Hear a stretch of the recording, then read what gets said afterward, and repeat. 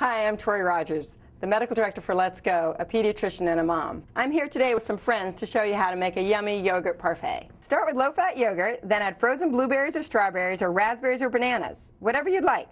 Using frozen fruit is a great way to help you get 5 servings of fruits and vegetables every day. Add granola for some crunch, and now you have a tasty and a healthy snack. Let's Go has lots of other easy and healthy recipe ideas. Visit our website at letsgo.org.